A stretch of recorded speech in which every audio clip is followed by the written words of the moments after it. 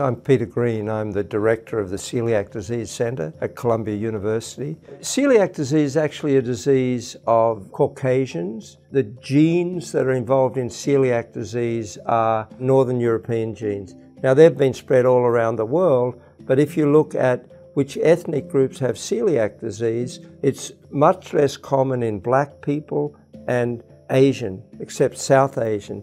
In a study that we did, the ethnic group with the greatest prevalence of celiac disease in this country was individuals from northern India. It's common, but there is an ethnic predilection for it to be in Caucasians.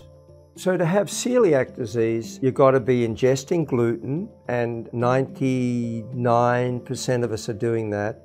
And you've got to have these particular Northern European genes, and 40% of us have those genes, yet only 1% have celiac disease. So that suggests that there are environmental factors and other genes. About 30 other genes have been described that can be factors in the development of celiac disease. But we think environmental factors are very important. There are a whole number of risk factors like antibiotics, PPI or the proton pump acid-reducing drugs. Being born by cesarean section increases the risk.